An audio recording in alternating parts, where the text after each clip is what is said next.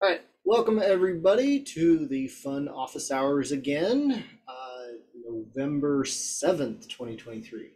So today, a couple of things on the agenda. I'm going to give a report on what's new in Fortran 2023 and what is the committee working on for the next edition of the standard, which is right now codenamed 2020Y. And then we'll try and brainstorm and talk a little bit about when and what do we want to do for the next fun training session. The last one I thought went really well, was successful, and a lot of people seem to enjoy it, so we'd like to do another one. And so we're brainstorming ideas for what would you all like to learn about in terms of modern Fortran. Uh, so let me share my screen and we'll start with the new editions of the standard.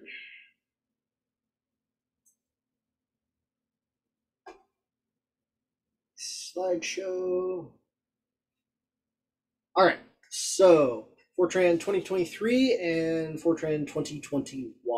So Fortran 2023 is in publication. It's been submitted to the International Standards Organization for publication as the next revision of the standard. They just haven't gone through whatever paperwork process is necessary to get it officially published. But we have finalized what the content will be. So, um, like I said, exact date to be determined, but it's been submitted. So, as is almost always the case, there is an interpretation document. This is the version of the standard that the committee works from.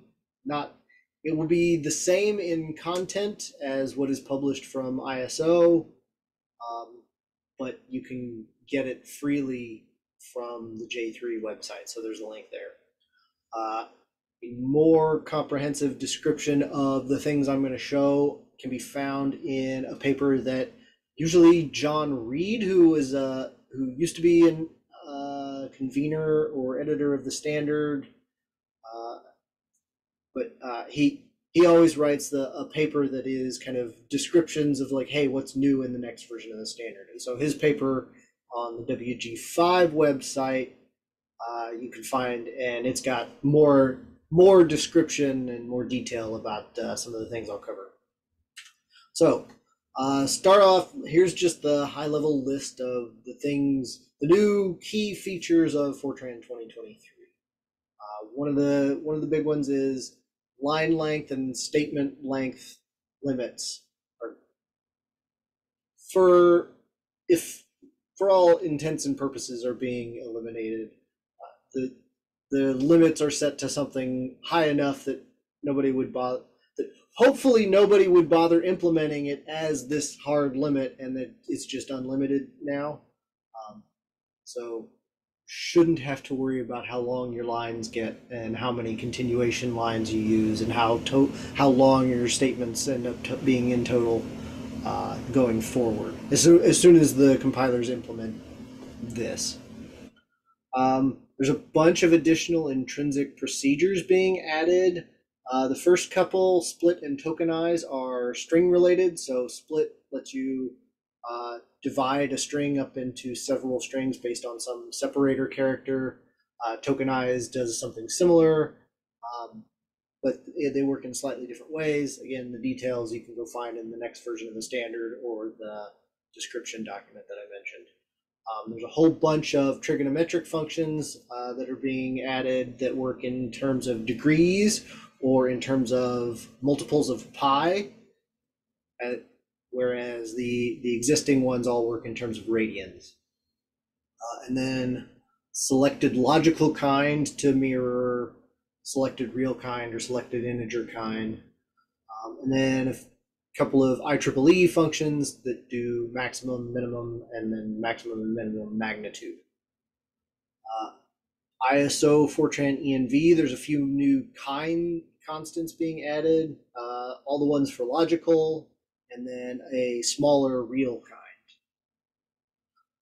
ISO C binding, there's a couple of functions being added to work with strings to do C interoperability with strings a little bit more conveniently.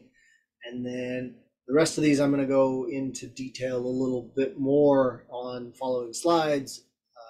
But automatic reallocation of strings, type of and class of, these ones are kind of interesting.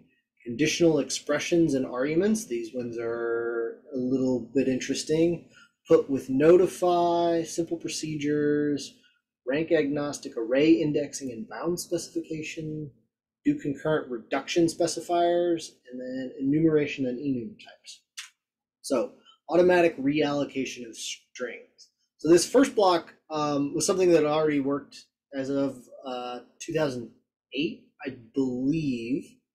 Deferred length allocatable characters, so you can just do intrinsic allocation on assignment, and the string gets the length of the thing on the right hand side.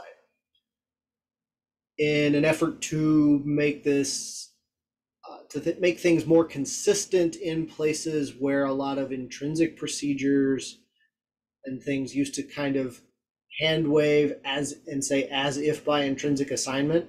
So like get command, or there's an optional error message argument to some intrinsics, and then also in write statements, doing internal file IO, like writing to a string. A lot of those places would kind of say as if by intrinsic assignment, but the string already had to be allocated and it didn't actually change its size. But for allocatable characters, intrinsic assignment does change its size. And so what they did was they said, well, you can pass an allocatable, if you pass an allocatable character, it will get reallocated if necessary, but allocated to the right size of the string that is going to be produced. So these things will work now. Next, type of and class of. So these are ways of saying that a variable has the same type or class as another variable. This is kind of coming with an eye towards some of the upcoming generic features. So you can do something like integer x and then say type of x for y, and so y just has the same type as x. So in this case, an integer. Or you can do the same thing for polymorphic variables. So you can say class something for one variable, and then you can say class of that variable for declaring another one, and it says, oh, the declared types are the same. It does not mean that these are not runtime things, though. So you can't say, I've got some argument that is class star, for example, unlimited polymorphic, and then say type of that variable and expect that it gets the right type at runtime. It doesn't work that way. So you can't say type of A if A is declared as class star, or class anything that is abstract, because you can't have a variable that is that is of a type that is abstract. So, and feel free to stop me at any point if you have questions or want some clarification on any of this. Yeah, quick question here. So it sounds like type of is more like auto in C++ rather than type of. Yeah, a little bit. So this is just to make it easier to write code, but not actually functional in any way. Yeah, so I'll talk about it a little bit later when we get into some of the things that are coming in 2020Y. And this is kind of helpful in the poor man's way of writing template or generic code that we have now, where you can use an include statement to like grab Fortran code from some other file. So you could like write the interfaces and declarations and then say include the actual code from the other place. Well, now you can actually declare local variables that say type of whatever is going to be declared on the outside. So you could write generic code, right? So you just write the interface multiple times, but you don't have to write the actual code multiple times. And so you can say type of X where X is one of the arguments that is going to have a different type depending on which procedure I'm in. But this also comes in handy with some of the upcoming features.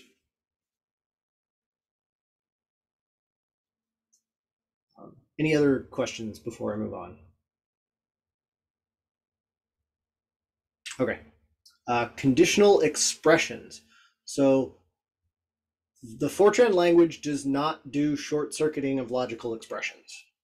So every if you want to say something and something else, it evaluates all of them, even if it wouldn't necessarily have to. And so you would occasionally see people write something along the lines of, if I is less than the size of some array and the ith element in that array has some condition, but that is actually not standards conforming, because if I is not, or if I is greater than the size of that array, it will still index into that array to evaluate the second part of that expression. With conditional expressions, we now have a syntax to do short circuiting of logical expressions. This syntax is borrowed straight from C, with the extra parentheses required around it. But what this says is that the code in the condition that is used is the only one that is evaluated. So if size of A is, or if I is less than the size of A, it will evaluate this expression. Otherwise, it won't even evaluate this expression. It's just going to evaluate the other expression. So you can end up doing that make sure that I'm within my array bounds, and that whatever other condition is true, you can do those in one if statement. Whereas before you had to separate them, because it was going to evaluate the second one even though you didn't want it to. So this is a little bit of simplification.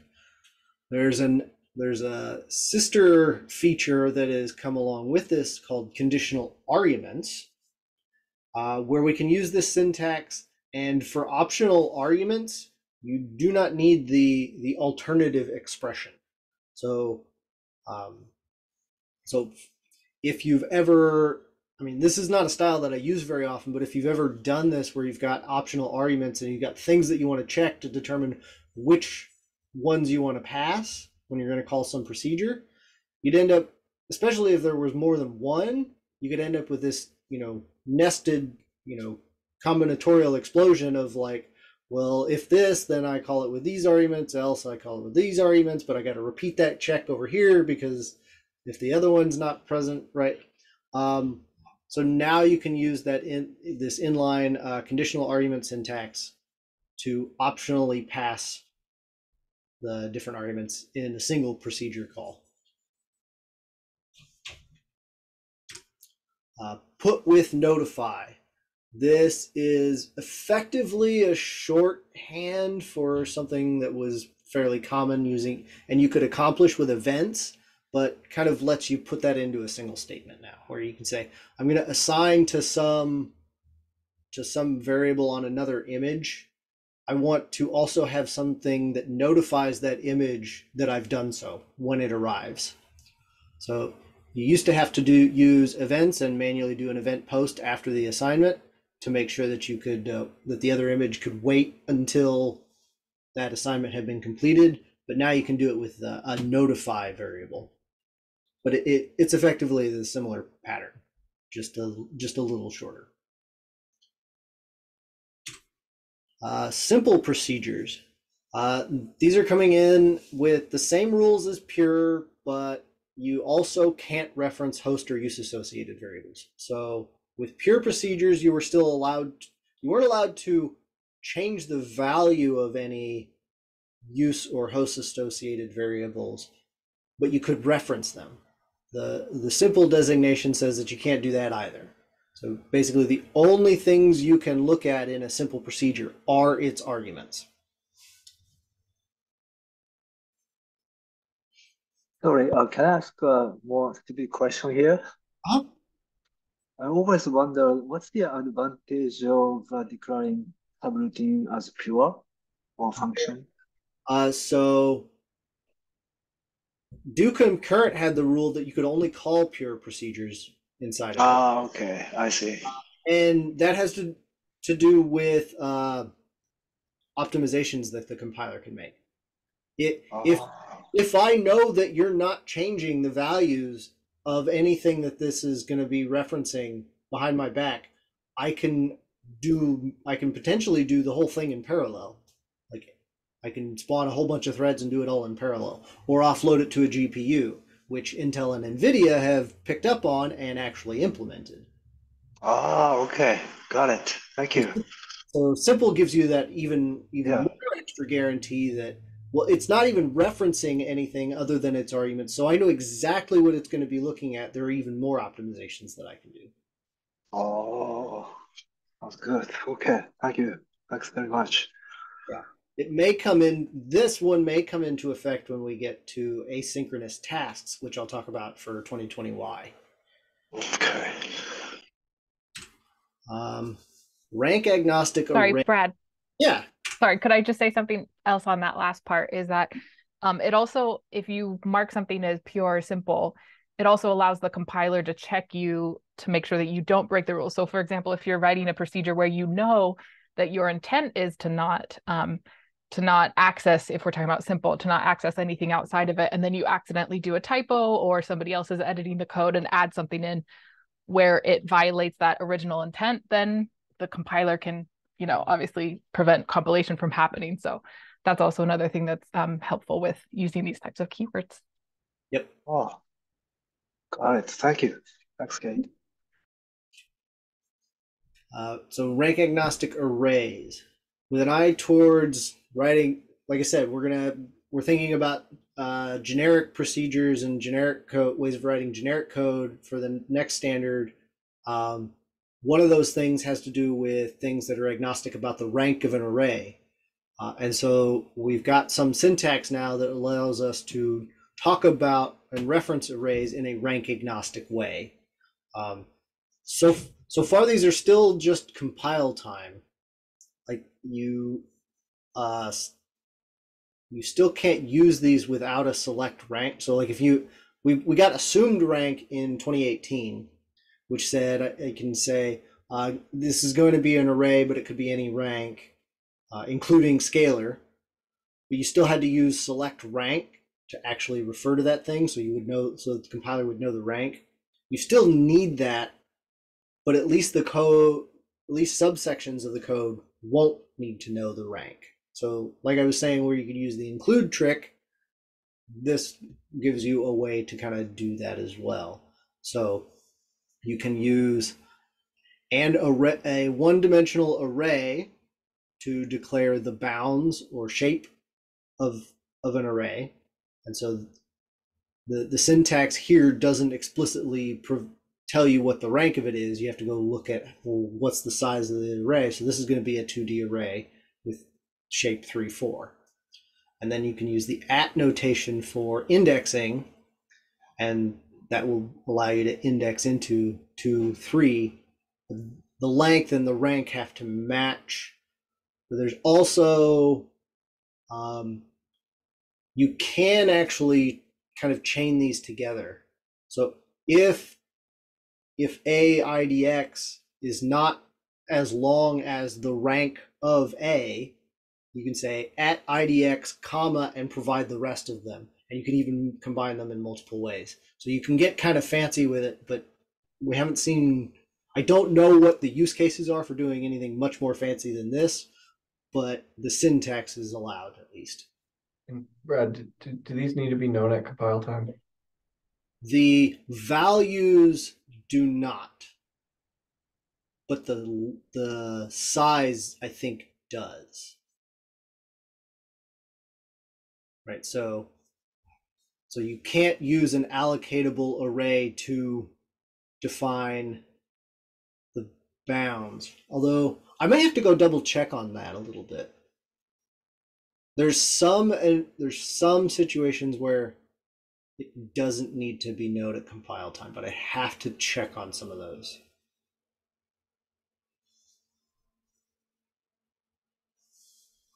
But the values definitely don't need to be known at compile time. Do concurrent reductions. So we get a new specifier for do concurrents, which before this, it was actually invalid to define or redefine a variable in more than one iteration of a do concurrent block. So this code would technically have been invalid, but the rules around what it means when you say reduce. So you're going to say, I'm going to be doing a summation on S. So now we can do this, and then this allows it to like know that I can still do this in parallel, but there's something special I have to do to take care of it when I'm done. For example, S needs to be initialized to 0 for every iteration, and then it can do a parallel reduction on those. So this is how you can write reductions. And I think plus, star, max, and min are the allowed ones for now. And then those are the operations you're allowed to perform on that variable. And you can do whole lists of them and all of that. Enum and enumeration types. So we had enum bind C before, but now we're allowed to specify that it is its own type. So enumerations are ways of declaring constants where there's or saying there is a set of these values that I would like to be able to refer to, but it's a limited set. Like I really only want people to use these ones. For the enums were brought into the language with the C interoperability features, so that you could, because C had a similar construct where you could say enum and specify a list of constants and give them the C language specifically says that they're integers. We're trying to add a little bit of type safety to that to say, so that you can say, no, it's not just an integer. I specifically want an integer that is from this set of values. So we're adding a little bit of type safety to the existing enum construct. It's a little bit of type safety.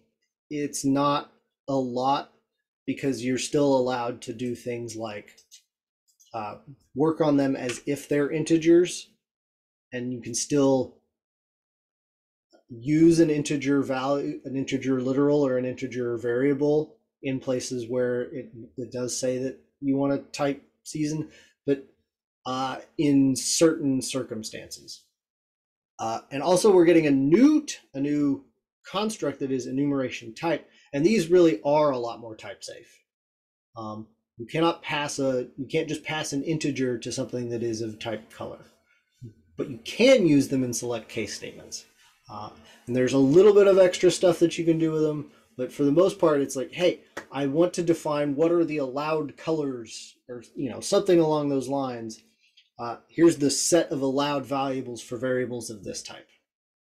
And you can't just, say that, oh, I want the color 32, because that's not allowed.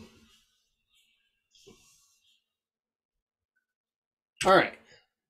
So that covers most of the stuff that's new in 2023. Now we can talk a little bit about what the committee's planning for the next edition of the standard, which for now we're calling 2020Y. On average, we've been getting about a new version of the standard every 5 years, so we're kind of hoping to hit the 2028 timeframe, but we haven't made enough progress to really have any guarantees there.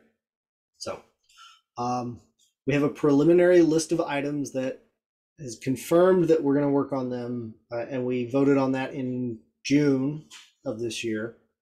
We got a few more items added to that list in this recent meeting, the October meeting, and there's a possibility to add some more in the February and June meetings next year. but for the most part, this is probably the majority of the list of things that will be worked on. You can go see the official list that we voted on in June at the WG5 website with this link.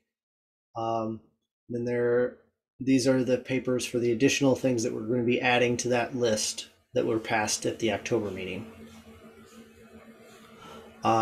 So what are those work items? The first one is a proposal from the Japanese Fortran working group that they proposed a way of making generic subprograms, and you can go read their paper. It's referenced on the WG5 site to kind of get some more of the details, but I'll talk briefly about what that looks like.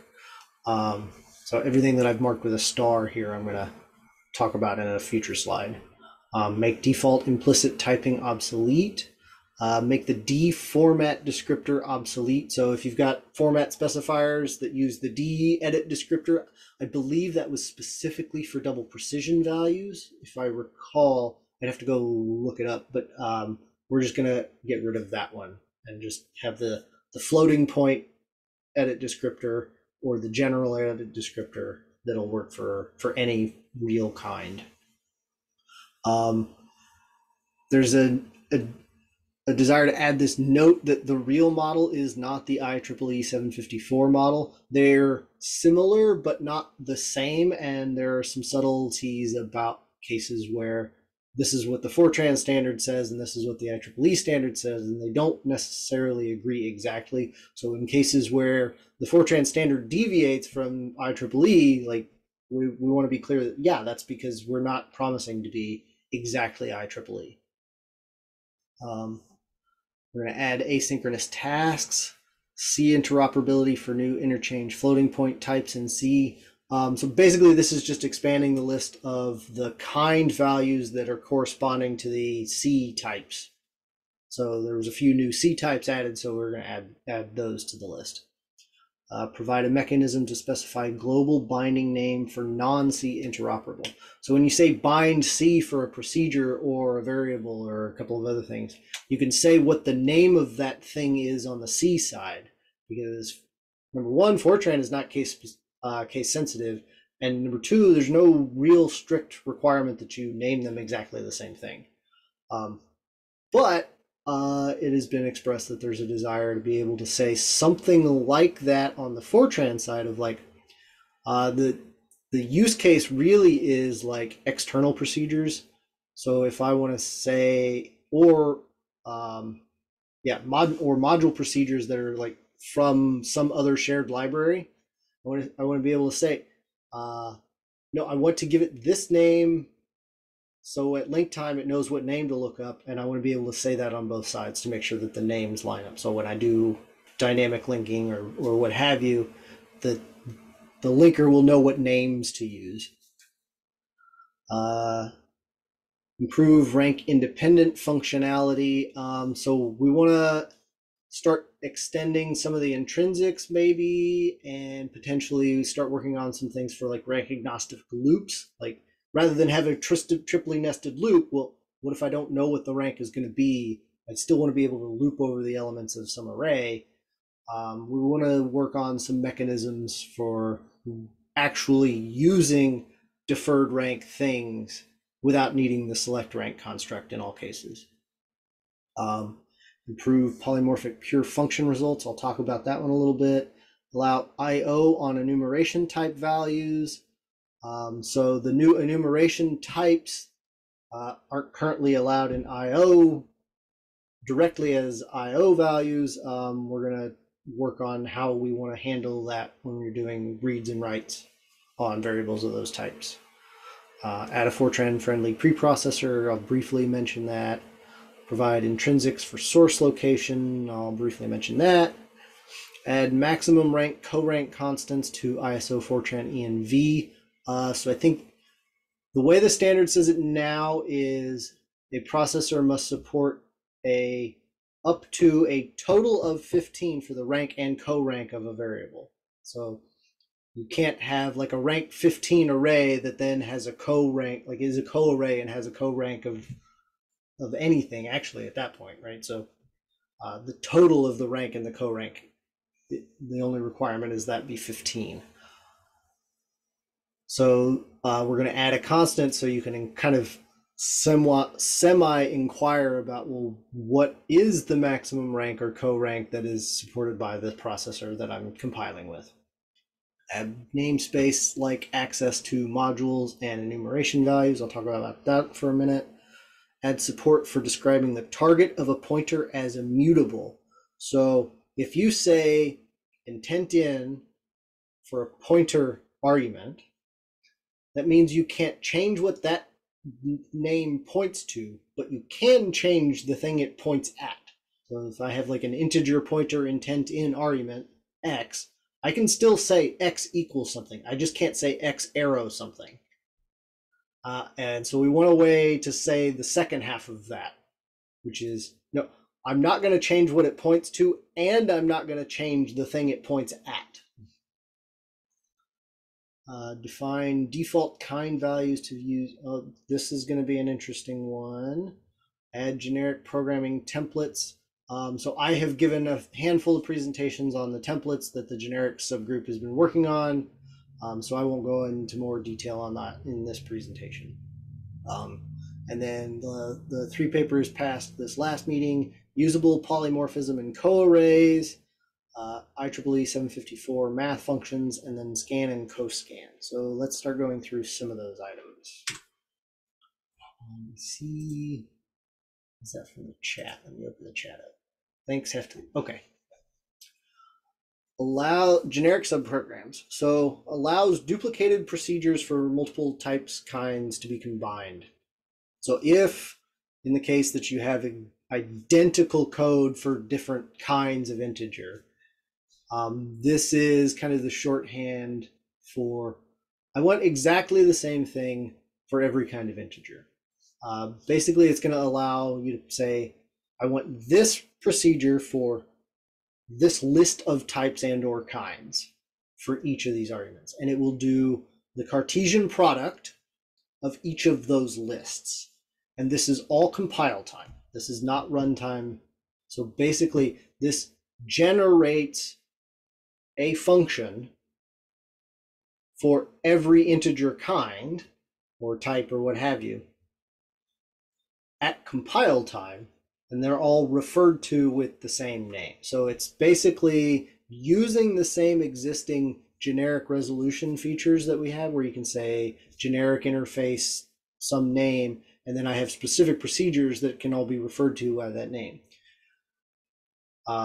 They still have to be distinguishable in the same way that that generic resolution still had to be distinguishable when you were going to do it manually.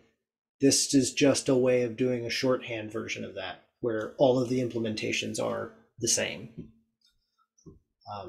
There's potentially going to be some specialization allowed, so you can say potentially do select rank or select type on arguments that have multiple types or kinds or what have you. But basically, this is going to allow you to shrink the number of implementations that you have to write in order to do, support multiple kinds of something. Make default implicit typing obsolete. So basically, this turns implicit none into the default. So if you want implicit typing, you can get it back by saying implicit real parens A through Z, right? And so then, but you won't have to repeat implicit none everywhere all the time. That will just be the default. Asynchronous tasks. This is going to give us a way to say that these things are unrelated and you can do them in parallel if you want. So you can say, the way we're thinking about it so far is to kind of reuse the block construct and add a keyword. So task, this block of code. And what that means is that you can do this, do the things in this block of code somewhere else at the same time as you do anything that follows, up until a wait on a handle of some sort.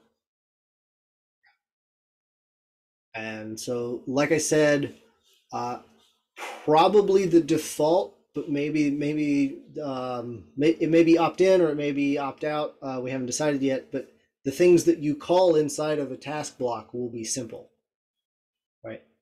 Because that way I know that I really am not even I'm not modifying anything that I can't see from the interfaces of the procedures that I'm calling in that block in such a way that like would affect the execution in parallel, right? Because do unrelated things could change a module variable somewhere that do stuff looks at, even if it's pure, and that would make it invalid to run those things in parallel. But if do stuff is simple, it can't be referring to a module variable that anybody else could modify.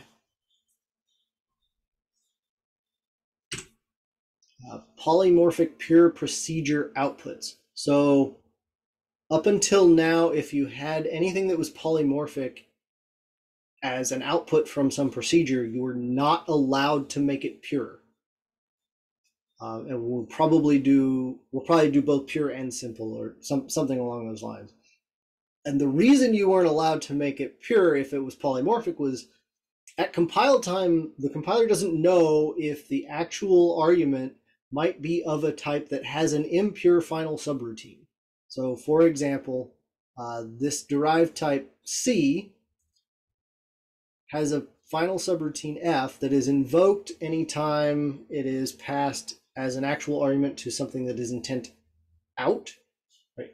Because it gets finalized before it enters into the procedure where it's an argument that's an intent out, or if you do an assignment to it that might reallocate it. So if it's an allocatable thing, the compiler doesn't know if some impure code might end up being called as part of a final subroutine. And so we want to explore a way of saying this type can be used as a polymorphic output because it and none of its child types have an impure final subroutine. And that way you'll be able to say class P intent out or the result of a function, and then still make that function or subroutine pure or simple. Add a Fortran friendly preprocessor. So it's been a long time coming. Everybody, I'm sure, on this call has seen the use of the C preprocessor or some variant of it in Fortran code before, where the committee is exploring ways to standardize that use. So it's probably going to look very similar to a lot of the C preprocessor code you've seen in use before, because we're doing a broad survey of what is the common usage of the preprocessors that are out there, so we can try and break as little code as possible as we define a standardized one. But basically it will be something along the lines of conditional compilation almost certainly will be in there, and we'll probably have a couple of other of the common use cases of using a preprocessor. Another similar kind of thing is to just provide some intrinsics for determining source location. I've seen handfuls of times that people use the C preprocessor with the like _line or _file macro stuck in there, because it's a common thing to want to do in terms of debugging or producing error messages or stack traces or what have you. I want to know where in the source, what line and what file in the source code this is going to come from. So we're probably going to provide some intrinsics that look like source file or source line that you don't have to use the preprocessor to get at those. Namespaced scoped access. So it has been asked several times now for something along the lines of what other languages have in terms of like, so Python is like one of the quintessential examples of like, I can say import foo as bar, and then I have to say bar dot in order to access any of the procedures or what have you that are inside that module. We're probably going to do it with, the syntax here is preliminary, but the first suggestion was to use module name $% thing in the module to refer to things in a namespaced way. We might also explore ways of saying, I'm going to use this module and I don't want anything to be able to be used from it except in a namespaced way, some things like that. And the other thing is the new enumeration types should just work for referring to the enumerators in this like namespaced way, so that you can disambiguate if I've got enumerators that use the same thing, enumeration types that use the same names for their enumerators. I can disambiguate which one I'm talking about, even if they're both in scope at the same time. Default kind values. So this has bitten everyone at least once, I'm sure, that the kind of a literal is the default real. And doing an assignment, even in a parameter statement, does not mean that the literal is anything other than default real. And the assignment, and this always bites people when they want to do, when they define pi, they define it out to 16 digits and then wonder why their double precision math isn't working correctly, because they forgot to use the subscript to define the kind of that literal, or use the d exponent descriptor, or what have you.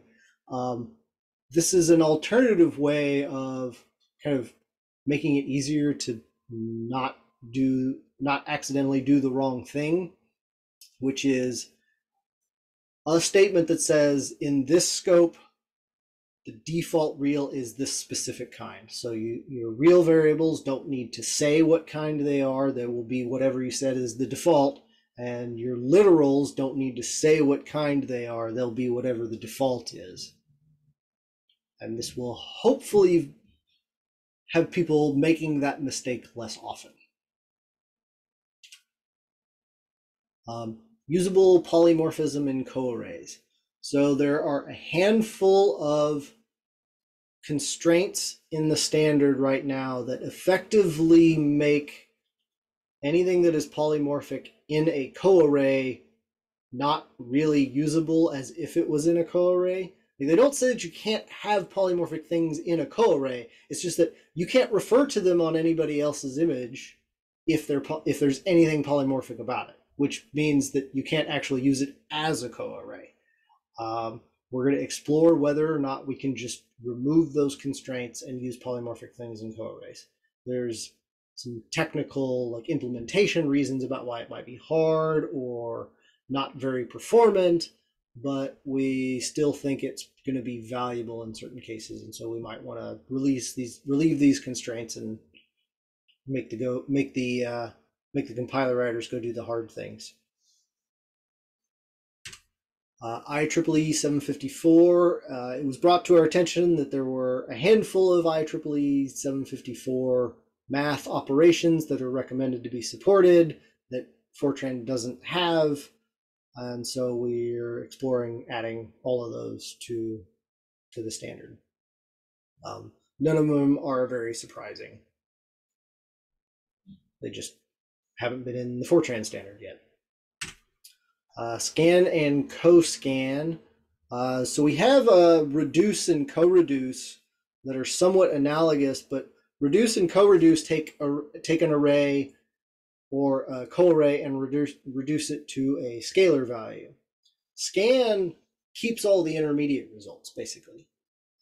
So if you want to do the plus operation as a scan, you get the first element as the first element plus the second one as the second element, and then that plus the third one as the third element, etc. And then there's a couple of versions of this. One gets shifted one position to the right. So we're going to explore ways of adding that kind of functionality to the language. So that covers what's coming, what's new and what's coming in Fortran 2023 and 2020Y. Anybody have any questions? Yeah, I have one question. So, from previous versions, how many years does it usually take for a compiler to implement, for example, 23 standard? 2003 was the really hard one for everybody. That's where we introduced polymorphism. Okay. Took some compilers just stopped. Several compilers that just stopped and didn't make it to 2003. Wow. But there was a lot of support by like 2010, 2012. And so then everybody was still kind of playing catch up for 2008. But these years, there's several compilers that are fully 2018 compliant. And for three, we don't think we added anything that hard. So I don't think it will be very long before there are several 2023 compliant compilers. That's, minus whatever bugs people happen to still be able to find, but at least in theory they can parse the right syntax and in the common cases do the right things. So I think we'll probably see some compliant compilers in a few years. Okay. I have one more question if you, as other people don't have. But this is more like a curiosity kind of questions about those meetings you guys had for deciding Fortran, standard or adding implementation. I'm curious. So when someone is suggesting new feature like this, do they, for example, modify existing compiler in the way they want? Is that new feature they are targeting at and test and then present at the conference? That is the way that C++ does it, and we would love to be able to do that, but it's been hard to find people who have the expertise and time to go modify any of the open source compilers to do that kind of thing. And the vendors like Intel or NVIDIA have so far been unwilling to really do that kind of exploration in their Fortran compilers. I'm very hopeful that L-Fortran will start to be that, because Andrei Certik, who is the lead developer of that compiler, it's not really production ready yet, but they're getting a lot closer pretty recently. He's been prototyping the templates feature for us. So so next week at Supercomputing, I'm going to actually give a tutorial where we use the L-Fortran compiler to start demonstrating the use of some of these templates features. So really the order of operations at this stage is, here's a feature I think we'd like. The subgroup that is responsible for that area of the standard takes a look at it and says, yeah, we think we can do something along those lines, and we'll work on that for the next standard, and we'll get back to you with what the exact syntax should be, what the exact semantics should be, and then the compilers, if they want to say that they're compliant with the standard, have to go implement it. Oh, okay. Unfortunately, that sometimes there's a risk there in standardizing something that's never been done before. Yeah. Maybe it can't actually be done. Hopefully, we haven't actually done that, but we would like to be in a position where we're saying, no, before it gets into a new revision of the standard, some compiler needs to go prototype this and make sure that it's possible. Okay, that's very interesting. All right. If there are no other questions, we want to take a few minutes and talk about. Let's see, I had a question. Yeah, go ahead. Recently, I tried to take a code and elevate the precision above double precision, like triple or quad. And the NVIDIA compiler didn't seem to let me do that. Do you know, are there compilers where you can do that, or what? G-Fortran supports quad precision, so there's a real 128 constant, right? The standard does not say that you must support that as a real kind. It's in which case its value should be -1, right? So that constant must exist for every compiler, but not every compiler must support a real of that kind. The way they said it was kind of weird. A compiler is only required to support 2 real kinds: the default real, which has a minimum decimal precision of like 7 decimal places, and a double precision, which has 10, something like that. So like double precision doesn't even have to be as high as it usually is. Or no, what does it say? I forget exactly what the language is in the standard. I have to go look it up, but so it doesn't say that the default real must be a 32-bit real, and it only says that double precision must have a higher precision. I think that might be as loose as it says it. And so double precision is not guaranteed to be 64 bits. It could be something else. And so the constants in ISO Fortran ENV, like real 32, real 64, are not guaranteed to correspond to the default real or default double precision. Right? The kind system right now is a little mixed up. So nobody is actually guaranteed to support quad precision, but I know G-Fortran does. I think Intel does. I think NAG does. I think there are a few compilers that will support it. Okay.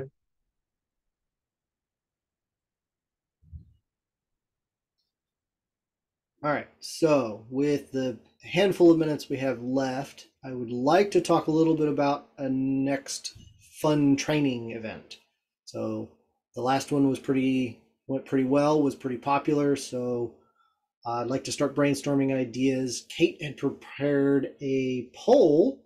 If you wouldn't mind sharing the poll, Kate, and we can kind of get a little bit of feedback on what would be a good topic and what would be a good format. Yes. Oh, it says my shared screen can be seen only by host and co-host. Is that true? Okay. Now yeah. I believe everyone can see my screen. And my internet may be unstable, so I hope that everybody can hear me. Really quickly, I'd like to advertise that there's a BOF that both Brad and I are in at SC next week. So if anybody is going to be at SC on Thursday, feel free to come over to this BOF. I'll just quickly drop this in chat so that people can look at the details later if they so desire. So feel free to go to slido.com and use this number to react to this little poll about future topics. And I believe that we will be able to see it live as it's populated. So as it asks, what topic would you like for the next fun event? And these topics, as it says, have been picked from previous survey data, and we'll have a sort of other option on the next poll, although we might need to skip it based on time. But let's see. Let me see if there's another. I think also if you use this entire link, maybe that'll be an easier way to get into the Slido. So we'll take some time here to let people respond.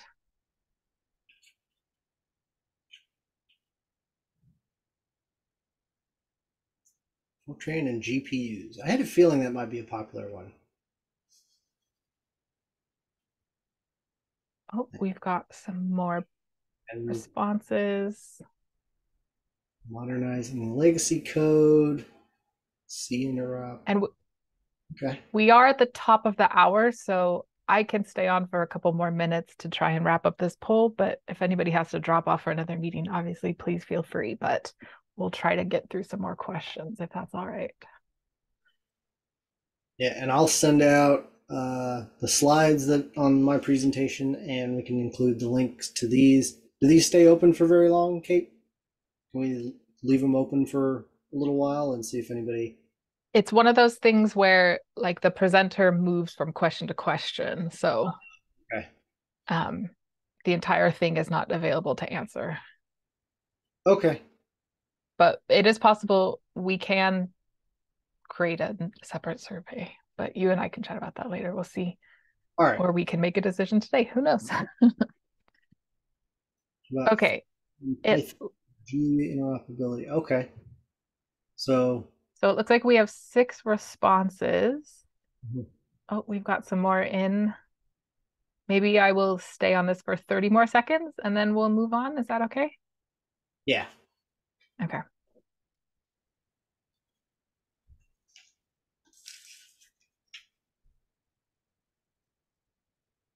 Yeah, we might be able to borrow. There was a NVIDIA put on a GPU hackathon and included a Fortran section, so we can borrow some content from that. And basically, they did 4 different ways of running code on GPU, even with Fortran, which was do concurrent, which is standard in the language, OpenMP offload, OpenACC, and CUDA. Very nice. So we can okay. Sorry to interrupt. I think I will move on to the next question. So thank you everybody who responded. This is an open one. I think I'll leave this open for less time so we can get to the others. But if there's any additional topics that you would like to see for a future event that weren't listed on the past one, feel free to quickly jot that in now. I will leave this one open for maybe just about 45 seconds so we can move on promptly. Interesting. Very cool. Maybe interoperability with other languages. Yeah. Yeah, I had thought about maybe just putting Fortran and interoperability, but since C is the only like real interoperability in the standard, that's how I listed it on the previous question. But there are a few tools out there that make the interoperability with the other languages slightly more convenient than having to manually write the Fortran interface to the C to the thing. But yeah, testing in CI best practices. That might be interesting. Okay. Yeah, these are great suggestions. Okay, I think I will move on. Thank you for those responses. And this is about the mode, tutorial, hackathon, or other. And if there's an other, feel free to type it in the chat or unmute yourself and say out loud. Brad, do you want to explain maybe the basic differences between a tutorial and a hackathon? Tutorial would be something like, lecture combined with exercises, kind of the way we did the last one. Hackathon is usually bring your own code with some goal in mind related to the topic that we're covering. So like, for example, the GPUs one is like, bring your own code and we'll talk about how to get it to run on a GPU or get some portions of it to run on a GPU. Or make it parallel with coarrays or, So if there's some interest in that specific avenue, we can explore that. Yeah, I think the topics that we have discussed so far in the previous questions, I think they all lead themselves well to tutorials. Maybe not all of them would make sense as hackathons, so maybe keep that in mind when answering. But yeah. So I will leave this open for, I don't know, 30 seconds, 45 seconds more. Yeah.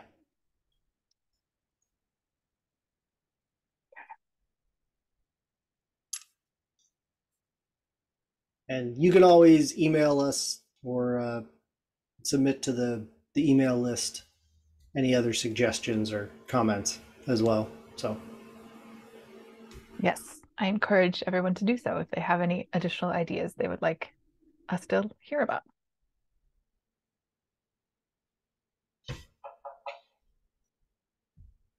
Okay, so it seems like only 4 responses, but it seems like the majority would like a tutorial.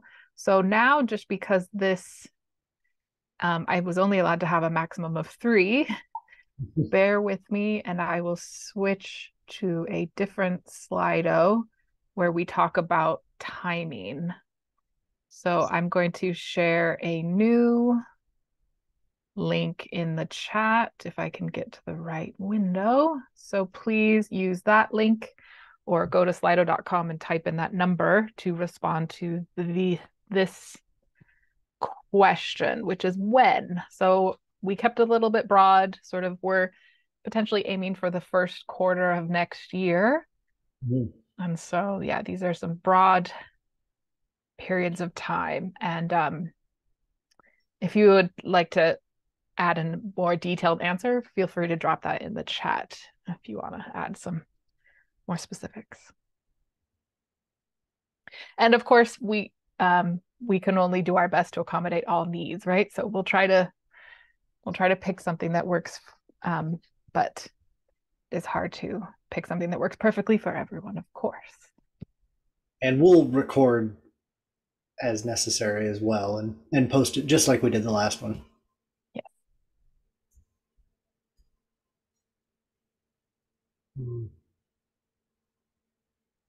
So I will leave this open for about 45 more seconds.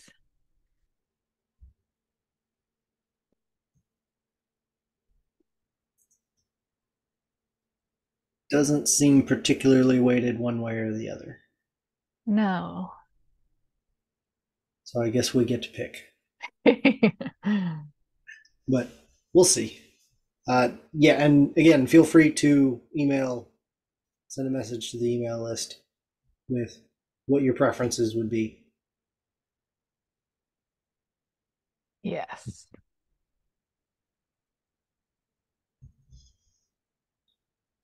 And we'll try to look out for some very big name conferences that are likely to be important to the Fortran users at NERSC and try to avoid scheduling at a similar time. So we'll try to keep aware of things like that. But yes, thank you for everyone's response so far. I think I will move on to the next question and potentially the last one. If I don't remember exactly, but what mode? So the last time we did 2 half days. And so this is a question, was that something that people enjoyed, that breakdown, or is something shorter but more intensive desired? So feel free to answer.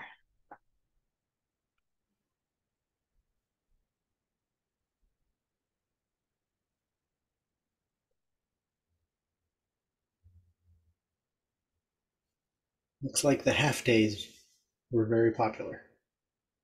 Yes, I'm not surprised.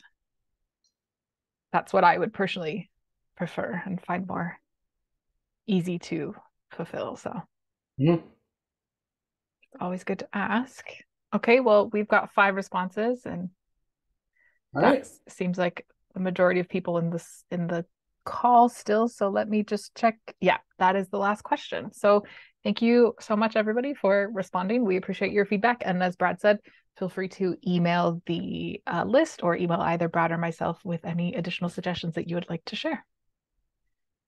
And I will stop screen sharing. All right. Thanks, everybody. This was another successful office hours. Thanks, everybody, for coming. I hope you all enjoyed it.